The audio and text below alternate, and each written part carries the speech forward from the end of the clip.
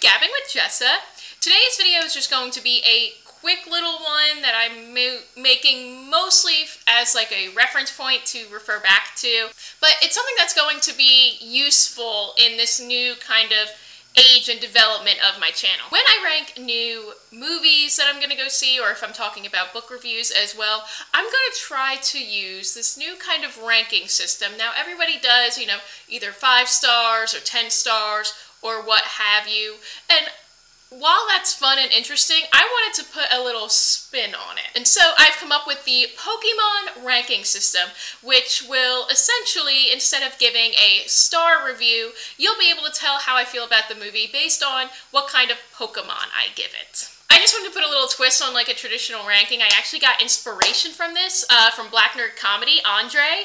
He used to do like a Care Bear kind of ranking system, and that's always stuck in my head as like pretty funny, and so I wanted to do something that was similar to that and be inspired by that, but something that I could relate to, which I've gotten so much back into Pokemon recently. It's been so much fun to explore that again, and I'm like, that sounds perfect. Well, what is this ranking system? I'm so glad you asked.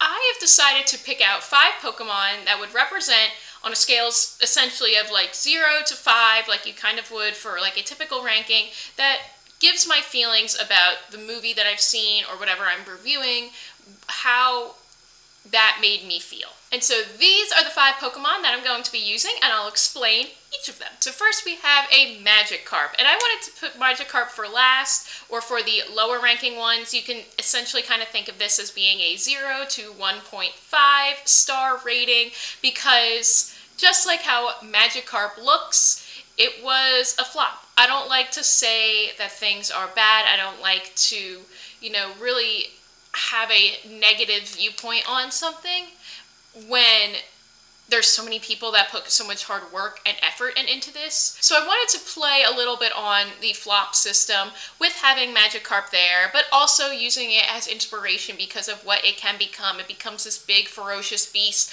and so maybe if there was something I feel like could have been added to the story or added to the movie or added to the way it was shot or something like that, it has the potential to be a great beast of a movie. Next we have Eevee. Eevee you can think of as like the higher side of 1.5 to like 2.5 stars.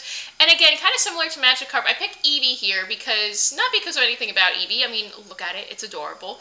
But Eevee can become so many different kinds of Pokemon. So these are the movies that I feel like if you just added more to the story, it could have been this. And if you just kept going and going, there was maybe some aspect of it that it could go anywhere, because Eevee is a Pokemon that can evolve into many different types. It's not just the typical evolutionary scale. If you're somewhat familiar with Pokemon, it can evolve into a specific fire type or a specific water type or ice type or grass type or anything like that. And so I wanted to use Eevee as like this higher side of the low rankings, in that it can become strong, but maybe there was something about it that just didn't fit right for me. Next, we have a Love Disc. You can think of this as being on the higher side of 2.5 to 3.5. This is, I thought it was perfectly average. Love Disc, as you can see, it is a heart, and so it's just, lovable. There was things that I liked about it, there was things that I didn't like about it, and I just still thought it was a pretty good movie. Just like, I probably loved it in some way. There was something about it that I loved, which is why I gave it this kind of rating.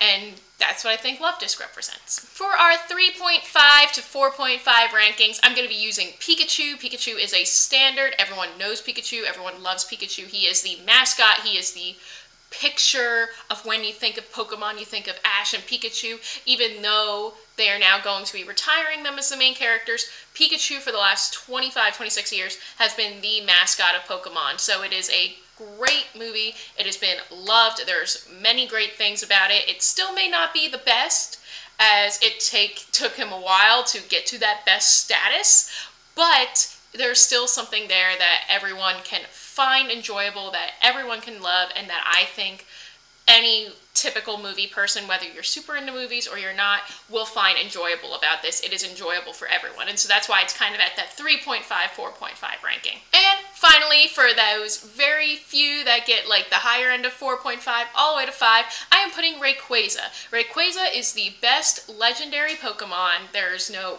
I will take no ifs, ands, or buts about it. And so this is a masterclass. This is a legendary movie. This is so great in so many ways, and even though it may not still be everyone's favorite, especially on those closer to 4.5 sides, it is still amazing. There is something about it that has made it this great.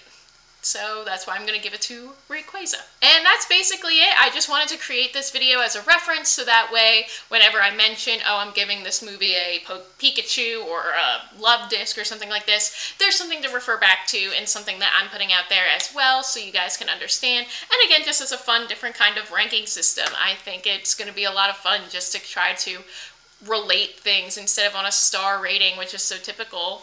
Why not make it a little bit fun? But thank you guys so much for watching. Don't forget to like and subscribe. And until next time, keep on gabbing.